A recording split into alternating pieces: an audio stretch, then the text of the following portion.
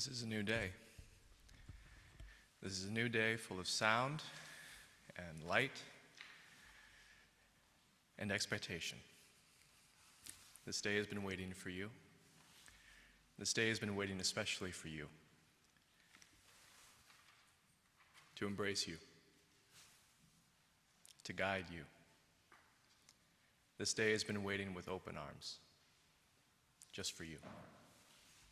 This is the day we have been given. Let's not waste it. Come now, and let us worship together. Please rise. Embody your spirit for our first hymn, hymn 396. This is a beautiful hymn written by a minister who's now serving in Oberlin, Ohio. I know this rose will open.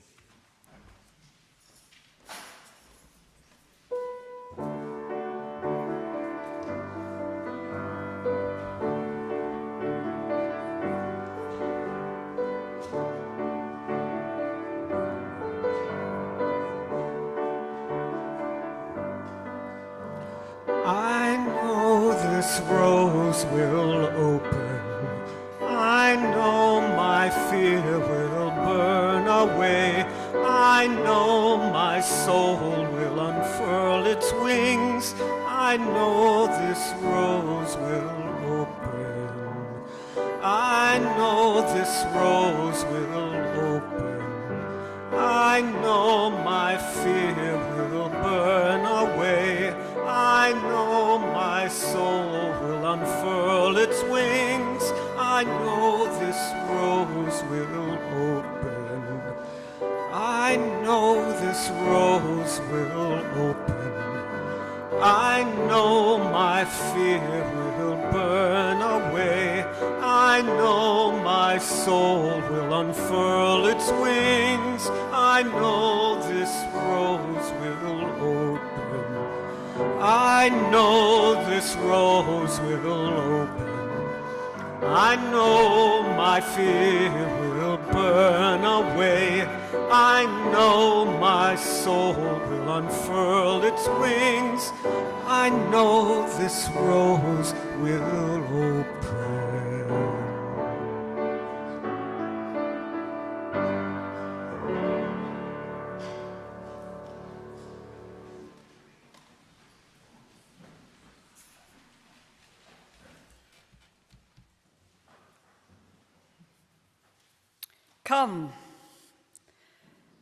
Come with an open mind, a loving heart, and willing hands. Come, for you are welcome here. Not that stink bug, though. Sorry, everybody. Sorry. You're welcome here, no matter your age, the number of legs you have, your size, the color of your hair, the color of your skin or eyes. Come, whatever your abilities, whomever you love. We welcome all people of goodwill traveling on the road of religious exploration. My name is Sarah Lown. I wanted to extend a special welcome to those of you who are with us for the first or second time. We invite you to take a packet, which is at the back and the welcome table at the door. It looks like this. Or to fill out a connection card, also at the back, like this. And we will then be able to stay in touch with you.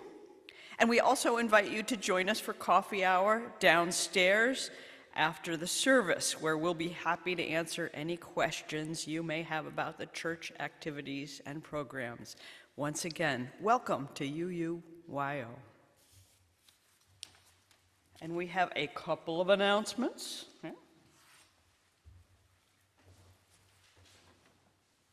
More than a couple, but I'll try to keep it short. I just want to say thank you. There's some real wonderful things that have happened this past week that I think you all should know about. I don't know if you feel a difference in this sanctuary. Do you feel slightly warmer, slightly less chilled? Well, that's all thanks to the effort of our Board of Trustees, specifically Tim Raridan, who had a crew put in insulation all throughout here so that we can save heating costs and have a little bit more of a warm experience. So thank you. We can give a round of applause to them for that. I also want to thank Thrive Mahoning Valley for hosting a panel on immigration this past Thursday. Gabriel Palmer Fernandez, Chris Colon, Adam Lee, many others who made that happen. It was very powerful hearing firsthand experiences of people who have immigrated to this valley. We're planning to do something in January or February around people who have immigrated here from the Middle East. A lot of families from Palestine have immigrated here during this time. And so we want to talk about that. And so thank you all for that. You'll probably notice all the ribbons outside. I was glad to be part of honoring World AIDS Day. As members came in, they gave me some of the history of their effort around World AIDS Day over the decades here in the Valley. Sarah Lowry was the call to action during that, speaking from the Community Foundation from a health perspective about ending stigma and discrimination. So you'll see that up there for probably another week or so, just to raise awareness about our love for everyone in this community, including those who have HIV. And we have a lot of services this month. I don't know if you've noticed.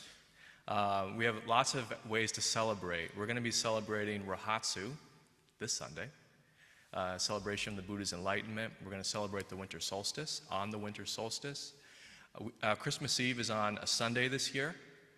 So I tried to skimp you, honestly, a little bit, but everyone said, you know, you got to have two services.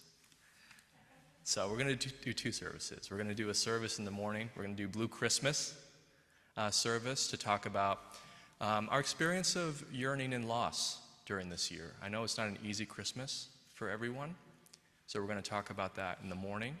And then 5 o'clock p.m. Christmas Eve candlelight service, which is open to everyone, where we can share our joy with each other. And I think that's about it. Elaine Habiger, would you please offer your fine words and light our chalice?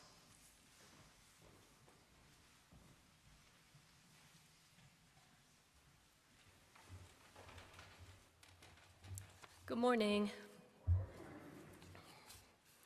Well, I don't understand. I don't understand life. Pretty much everything is a mystery to me. That's our month's topic, mystery. I used to understand things.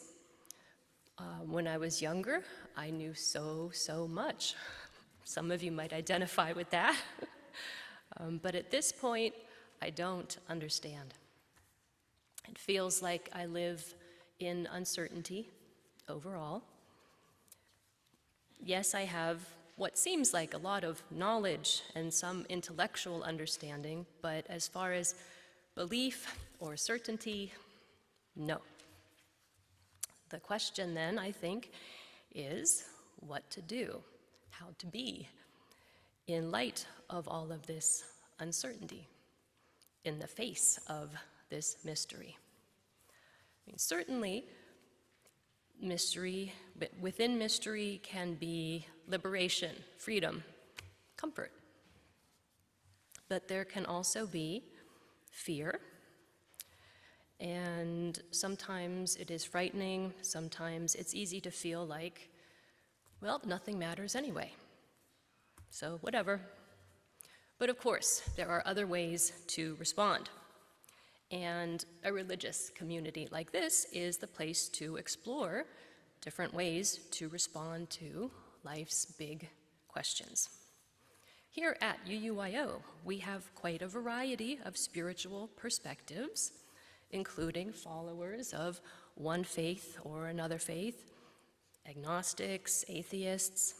So within our church community, there's kind of an extra sense of built-in mystery by default, which points to the idea that in the face of mystery, we together create meaning,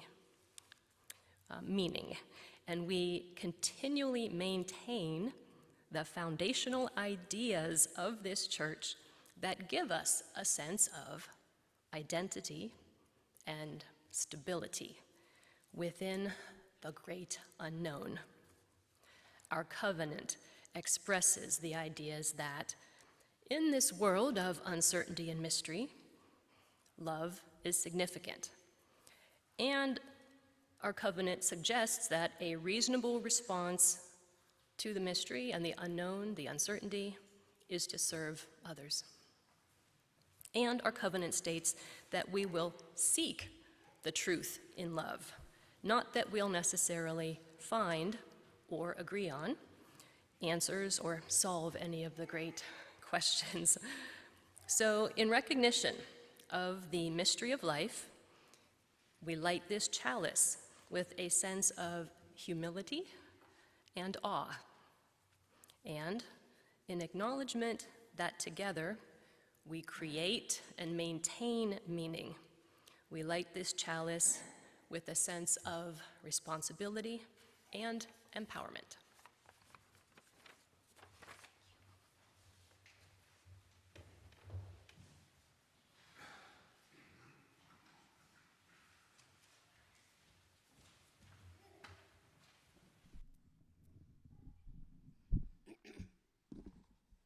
Good morning.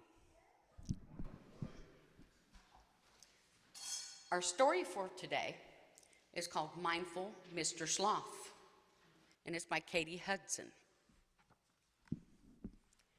Sasha Patience Pruitt was far from patient. She loved to do things, lots of things, all at once. She had one speed, fast. Early one morning, Sasha raced up to her treehouse, trampling some flowers along the way. She frantically waved her butterfly net around for 2 seconds and moved on. She had just whipped out her guitar to serenade the birds when she was interrupted by an almighty crash above her head. Sasha scrambled up to the roof to find a sloth. "Hello," he said. "My name is Mr. Sloth." Mr. Sloth was going to explain how he had fallen from the branch above during his morning nap, but Sasha was too impatient to wait for his story. "Come along, Mr. Sloth," she said. "We are going to be best friends. I have so much for us to do together." They tried playing doctor, but Mr. Sloth took far too long to find a heartbeat. Sasha decided that Mr. Sloth should be the patient. That worked a little better. They tried building a rocket, but Mr. Sloth was much too slow with the sticky tape. Sasha thought it best that he do a different job. Painting took even longer. Sasha had painted 4 pictures in the time it took Mr. Sloth to tie on his apron. "Come along now," Sasha said, picking up a paintbrush and taking over. "There, all done. Grab a helmet, Mr. Sloth. It's time for the neighborhood race." Off Sasha and Mr. Sloth sped, faster than anyone else in the race. Faster and faster they went until... "Stop!" hailed Mr. Sloth. "What is it?" Sasha asked impatiently. "Can you hear that bird singing?" he asked. "Beautiful."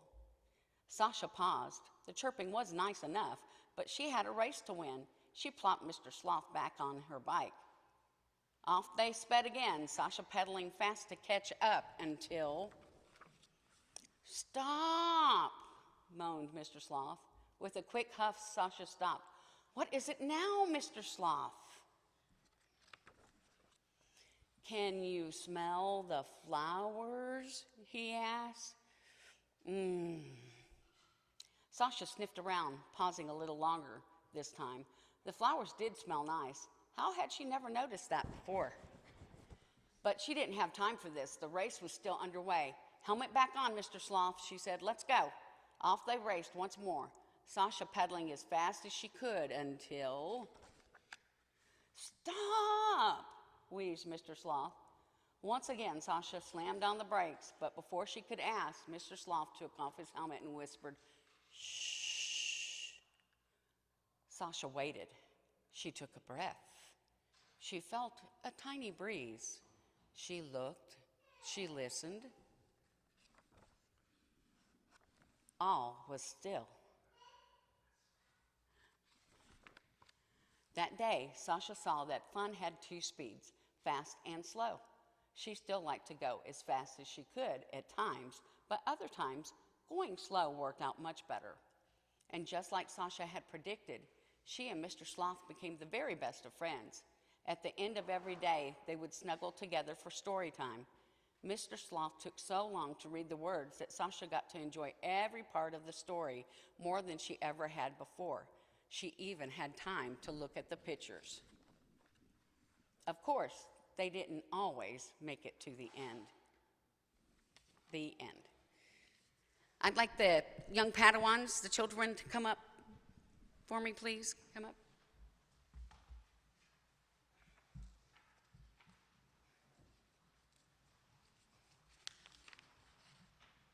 You have it memorized yet?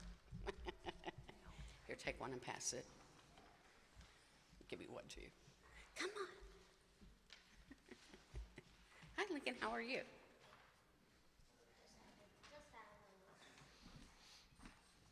Okay, so we're gonna lead you in our covenant, and yours is in your order of service. Please read it with us. Love is the spirit of this church, and service is its law. This is our great covenant, to dwell together in peace, to seek the truth in love, and to help one another. And we are going to sing out again, just like we had been doing. Ready? Okay. Sing along if you remember, and then the second time around, you should have it anyways. Okay? It's number Ready? 413 in the book. If you Oh, like. is it? Yes. 413? Number 413. It's called Go Now in Peace. Okay. We'll go through it once and then start singing. Go now in peace, go now in peace. May the spirit of love surround you everywhere, everywhere you may go. Go now in peace, go now in peace. May the spirit of love surround you everywhere, everywhere you may go. Go now in peace, go now in peace. May the spirit of love surround you everywhere, everywhere you may go.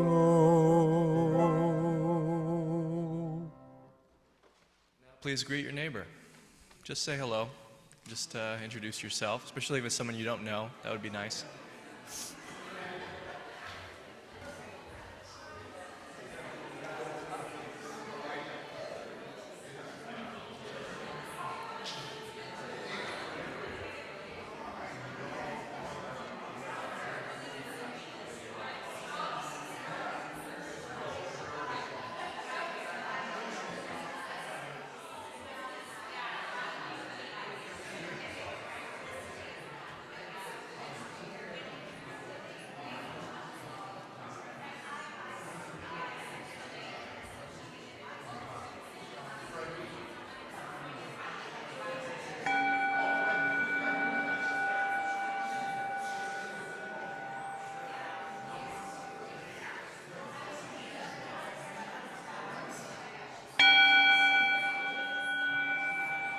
You like that real? Yeah, you like that.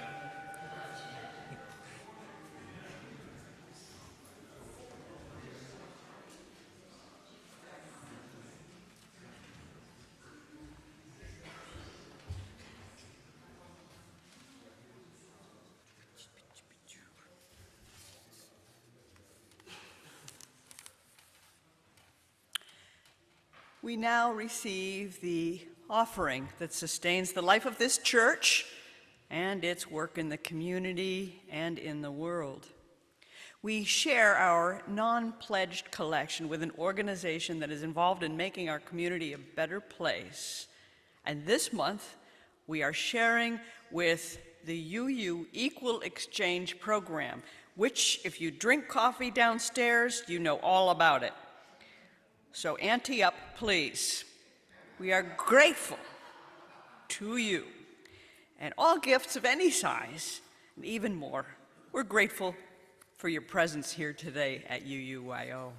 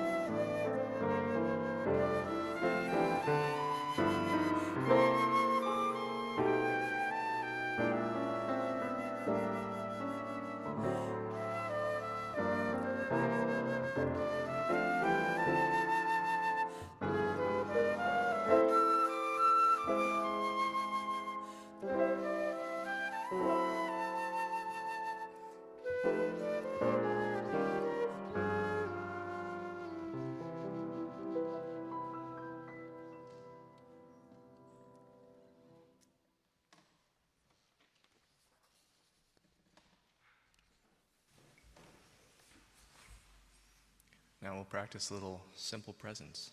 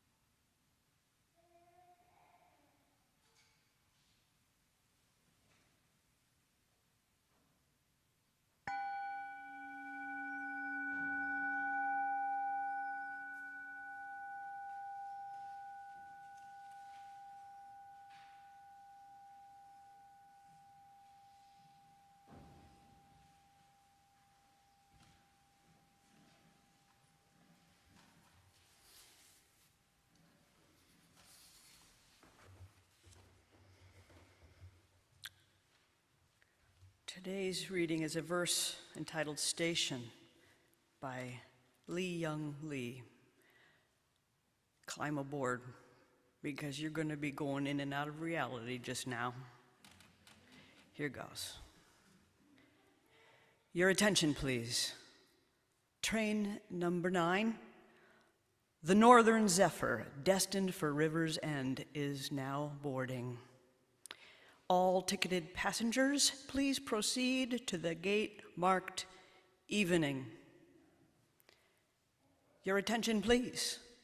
Train number 7, Leaves Blown By, bound for the color of thinking, and renovated time is now departing. All ticketed passengers may board. behind my eyes. Your attention, please. Train number 4, the 20th century, has joined the wind undisguised to become the written word. Those who never heard their names may inquire at the uneven margin of the story, or else consult the ivy lying awake under our open window. Your attention, please.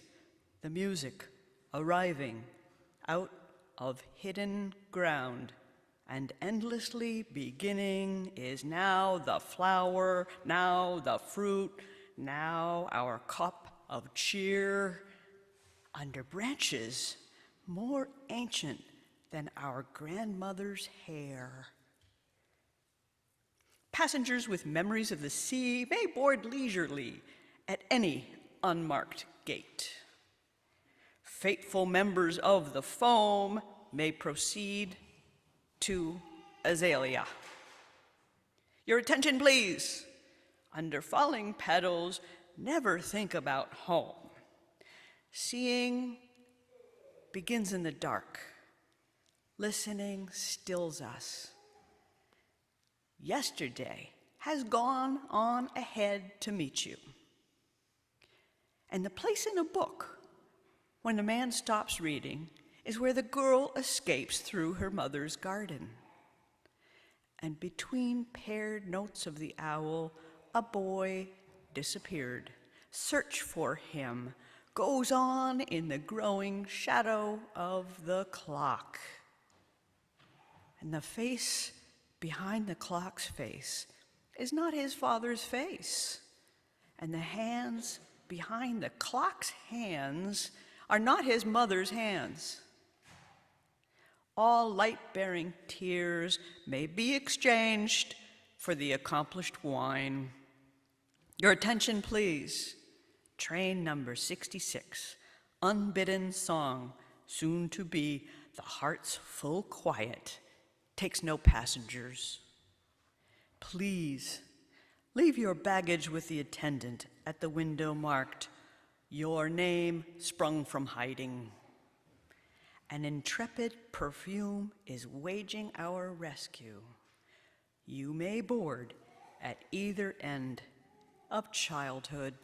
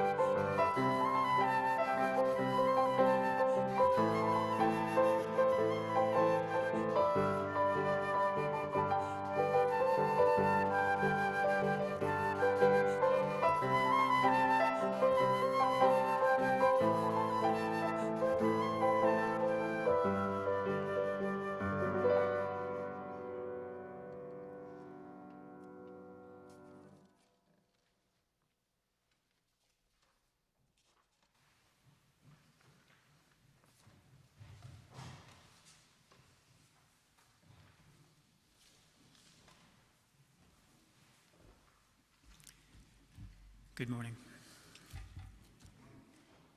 Good morning.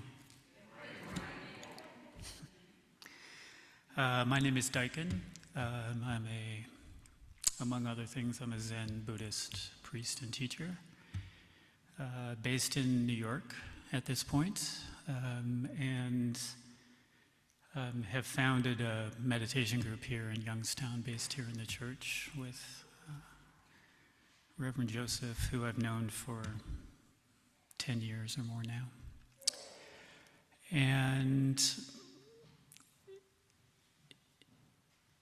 in our Buddhist tradition, we celebrate the birth and the death of the historical Buddha, and also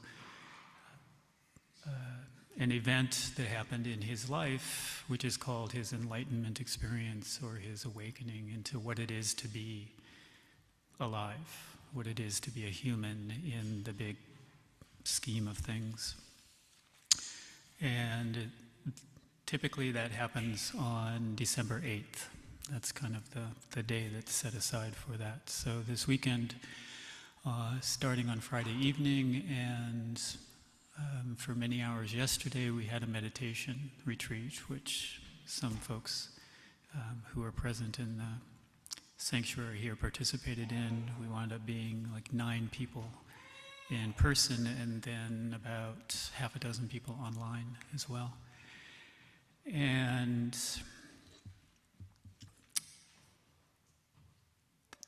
the thing I like to emphasize with this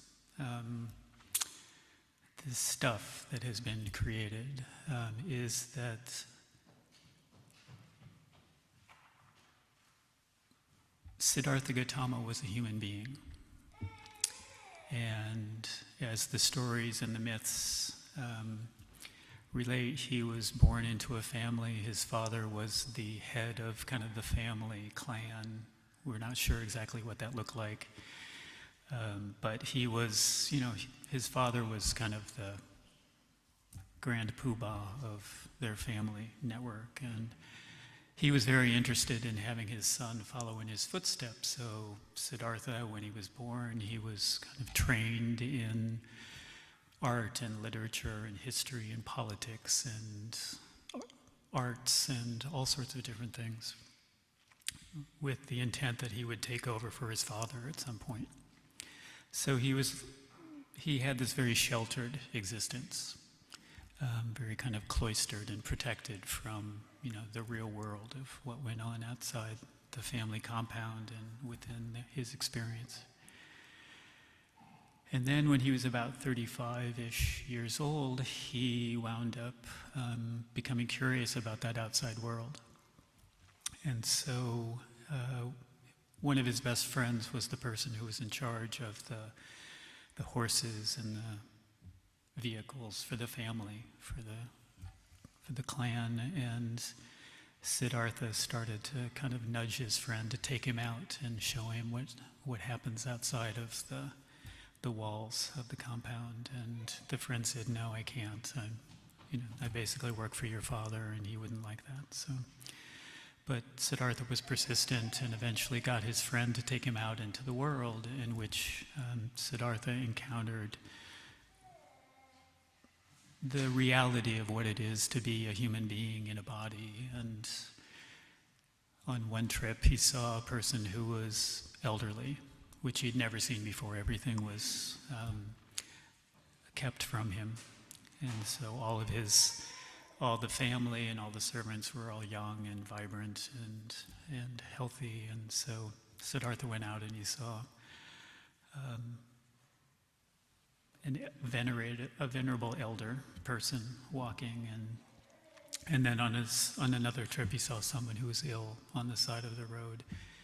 And then on a third trip he saw a funeral procession that they were taking a body to be cremated in the Hindu tradition. And then on a fourth trip, he saw this person who had become a renunciate. He had given up everything, all worldly possessions and a home and stuff, to go out to try to become closer to this spiritual aspect. And so all of this confused Siddhartha because he had never encountered it before.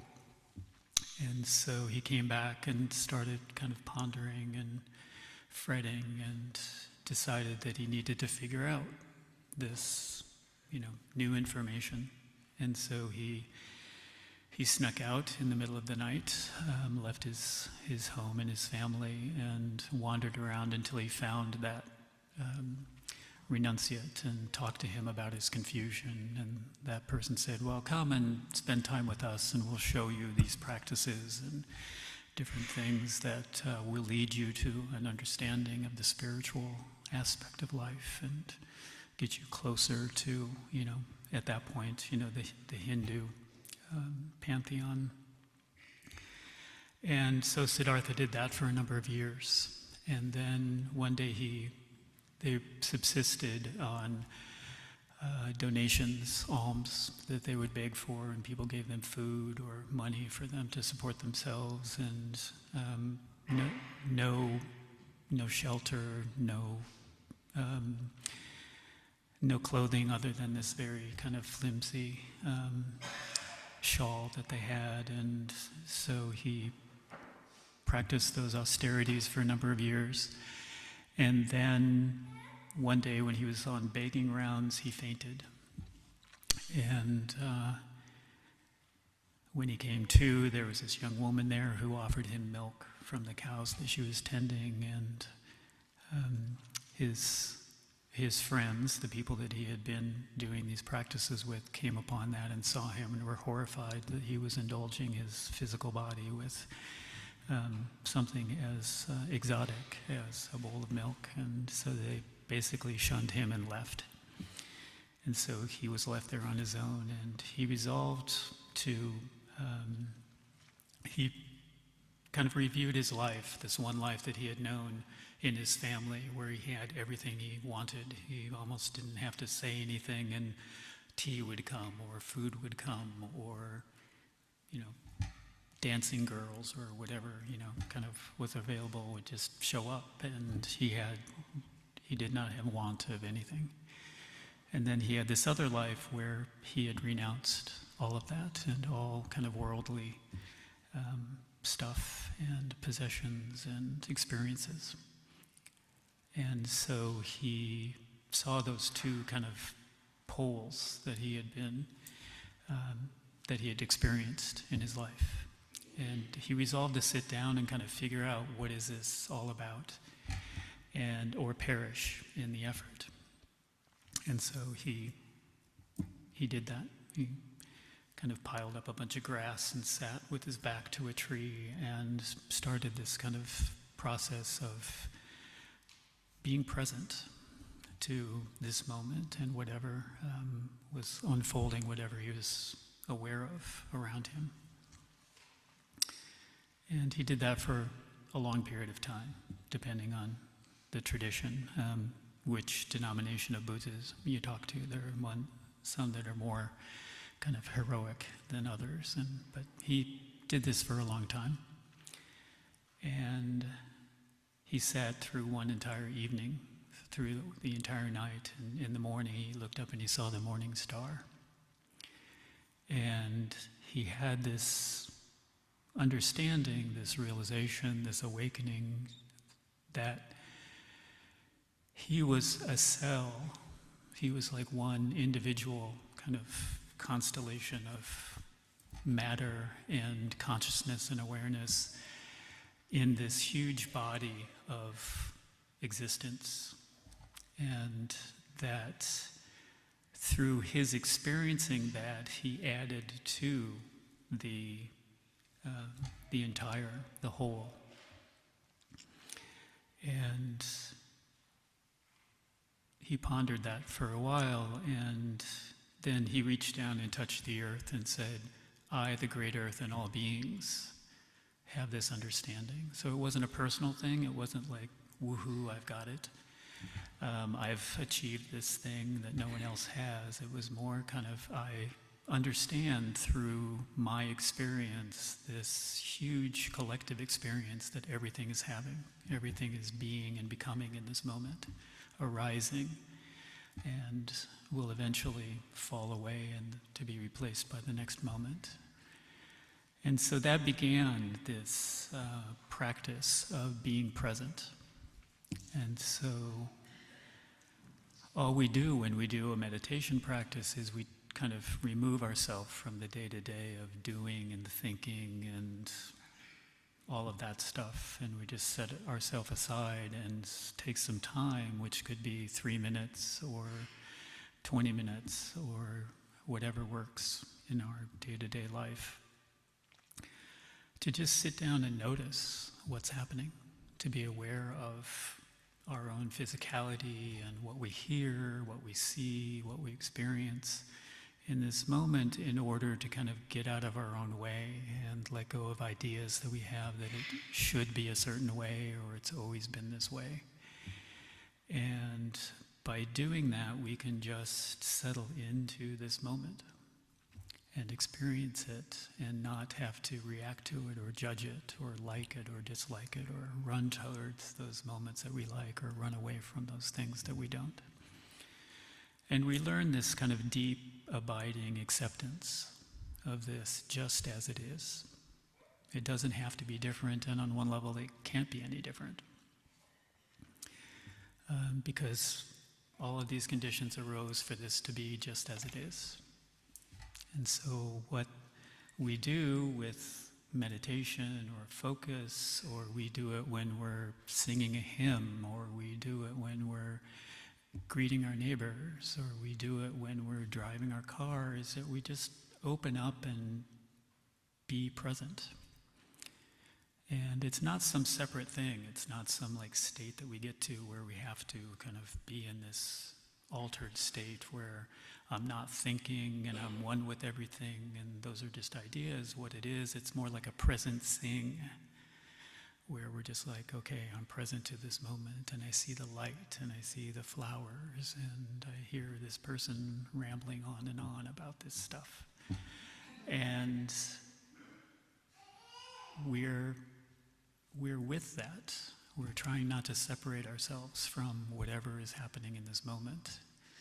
And we become aware of how we do that, how we separate ourselves, and we have ideas, or we have likes, and once we become aware of those, then we can choose whether or not to continue that, or whether we can just say, oh, okay, I don't have to like this. I can be a little uncomfortable. I can be very comfortable, and it's okay. And so this idea of presencing, and we focus on our breath, just because that's one thing that we can do, is we're just aware of ourselves as we're breathing here in this moment. And inviting it all in instead of trying to make sense of it or trying to only look for those things that we like or we're accustomed to or familiar with. And each of us have had that experience at some point in our life, and we have this kind of continual understanding of what it is just to be in this moment. And there are certain things, we lose ourselves in an activity, and time goes by, and it's like, where did the time go? And it's like, time is this another idea and illusion that we have, but we were totally present in something, in our work, in baking, in talking to somebody.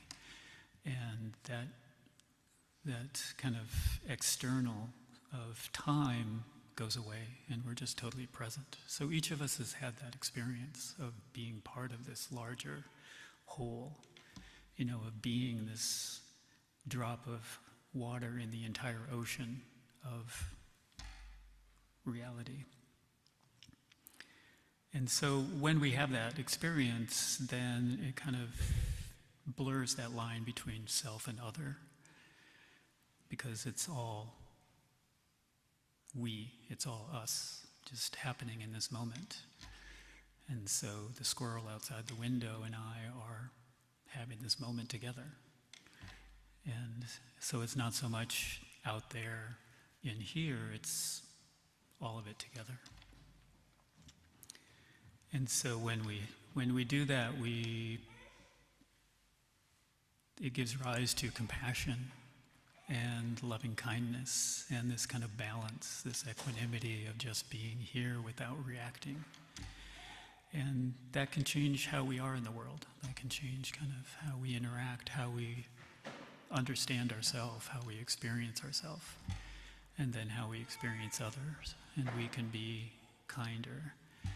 We can have less expectations. We can have less demands or less reactivity to all of this. And so this presencing is an opportunity for us to experience that, to be just here in this moment and whatever's happening and have it be okay. I could go on, but it's always a pleasure for me to come and hang out with the Youngstownians and to share the space with you for a moment. So thank you all.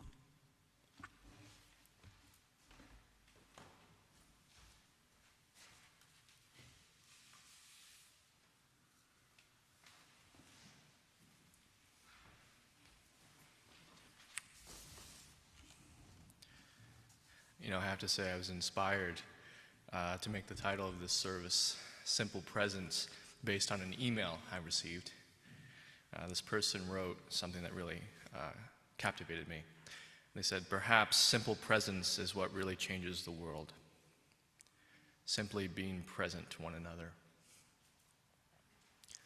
And it made me think that's what the Buddha really discovered under the Bodhi tree 2,600 years ago. Simple presence changes us, and it changes the world. I really like that poem. Thank you for humoring me, Sarah Lown, with that poem, Station. It plays with the idea that we expect to wait at a station to catch a train that's going to take us off to some other far off, distant station. But the Buddha, 2,600 years ago, discovered another station. It is a station that brings us home. In some versions, I've heard of the Buddha's enlightenment story after much disappointment and being acutely aware of his own mortality. He decided to do, and this always stuck with me, he decided to do what came naturally to him as a child, as a small boy. He sat under the tree, just like he did once, as a small boy, before he thought about spirituality, before he thought about religion, before he thought about enlightenment. He sat there at the base of the tree, and it just felt right. He felt at home. You can enter this station from either end of childhood. I like that line. He entered this station once, and he entered this station again as a man in his late 30s, knowing for himself the fragility of human life. He entered this station once again. According to the story, as Daikin mentioned, he sat for a while, and in my imagination, he sat so long, he lost track of the reason why he was sitting. That's my imagination. All the effort, reasoning, seeking, yearning slipped through him on the in-breath and the out-breath. For a moment, he forgot what he was there to do. And that's in my imagination. And that's how the light from the star got through to him. He allowed the star to touch his heart. For a moment, he forgot who he was. For a moment, he was returned to who he really was. And he reached down. This is wood, so it's pretty close. He reached down and he touched the earth. This year, that's my favorite part of the story. For me, it means the wisdom we seek is not outside us. It's not some truth out there. It's here, in the heart. It comes up from the earth, through us, as us itself.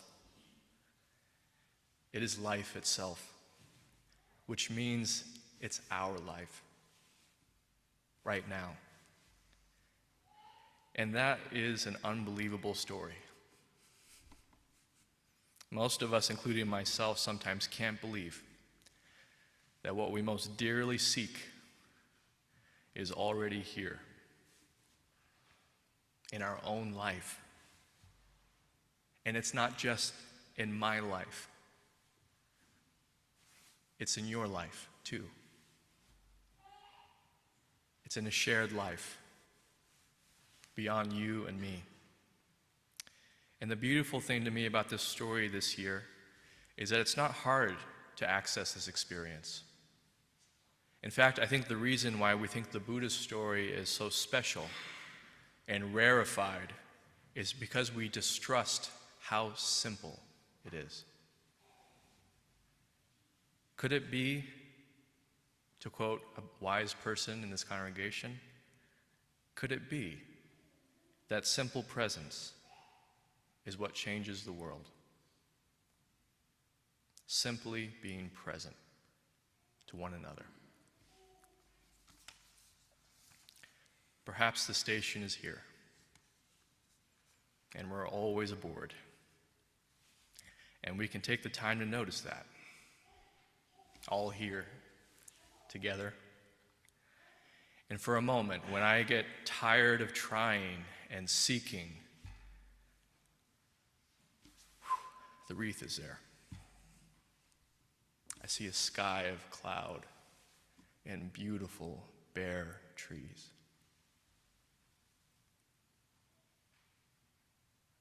At night, maybe I'll notice a star. And I spend enough time to let the starlight twinkle in me. I let another person's laughter, baby noise, ga, ga, ga, ga, ga, become mine for a moment. For a moment, maybe I can let another person's worry become my worry. For a moment. I could be prejudiced, but I don't think this insight is only for Buddhists. It's too good. It's too good to just be kept. This time of year, given the season, I think of things like gifts and miracles, and I always find my way back to the same feeling that the greatest gift we can give or receive is the gift of presence. Just being here for one another. Feeling this life with each other. The greatest miracle is that in our awesome diversity, we can feel our connection intimately. That is a miracle to me. It's an everyday, normal miracle. I have a great enlightenment story for you. I'm just making this up, but I think it could be a true story. It's about to happen in a few seconds. Just feel yourself settle into your seat. It's okay if you doubt this. It's okay if you think this is crazy. Just settle in for a moment. Settle in.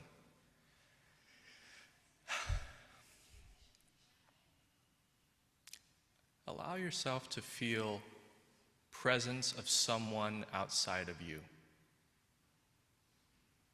Just to feel it.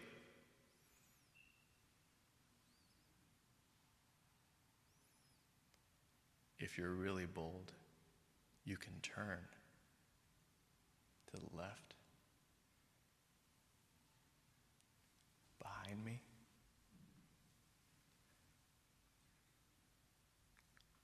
Did you enjoy that enlightenment?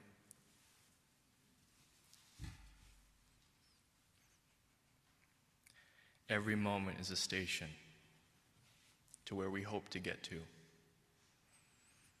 Every moment contains the possibility for connection beyond our imagining, beyond every thought that we have.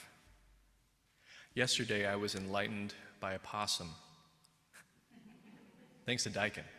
He showed me. He said, look, look, look, look. I looked out the window at Kathleen's office, and I saw in the leaves a white possum face and gray fur nosing in the leaves. And for a moment, I forgot all my plans. For a moment. I was so entranced by this possum. And you know the greatest part of it is, I don't think the possum noticed me at all. If he did, he didn't let on. He was just doing whatever the possum business is. Nosing the leaves, looking for food. I'm learning to trust the world as my friend. The whole world is conspiring to enlighten me, if I can be there for it. Maybe this has happened to you before. In the midst of stress or panic, all of a sudden, baby, bird song, the smell of delicious food cooking. The world comes to our rescue, saving me from myself over and over again without ceasing. I'm grateful this year for things falling through the cracks.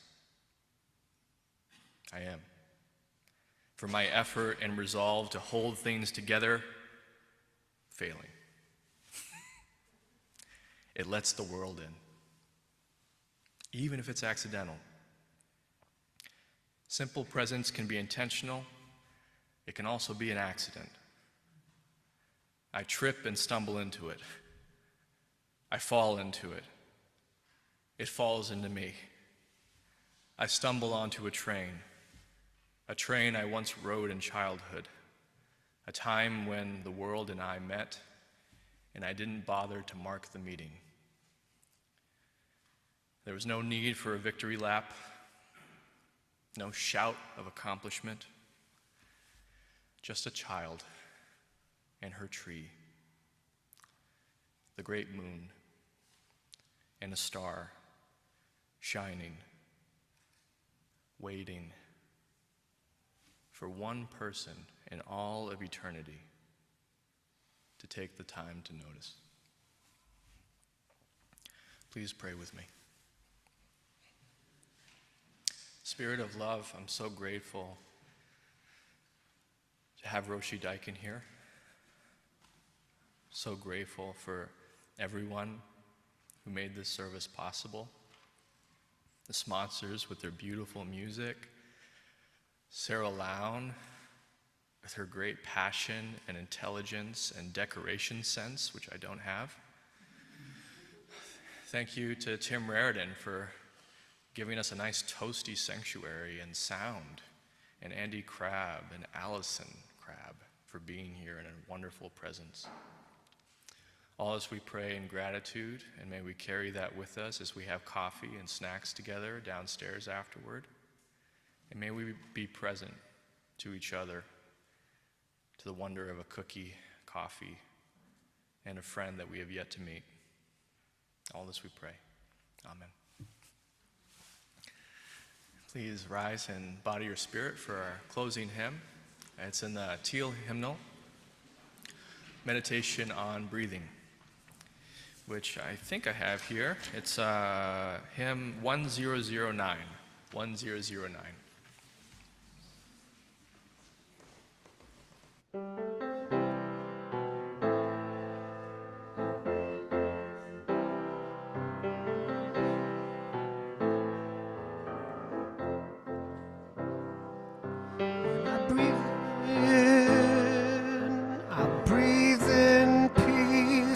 When I breathe out, I breathe out love.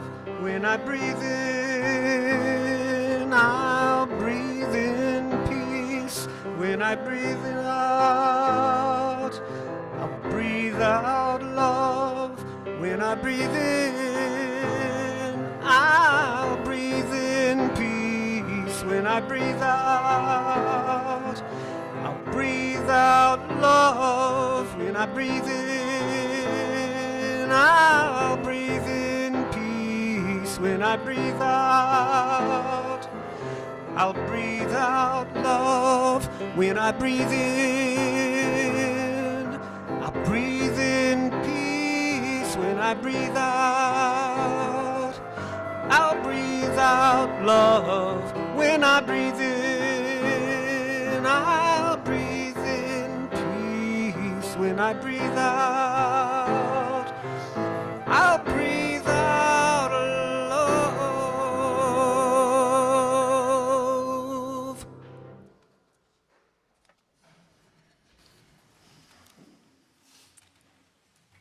We extinguish this flame, but not the light of truth, the warmth of community, or the freedom of commitment. These we keep in our hearts until we meet again.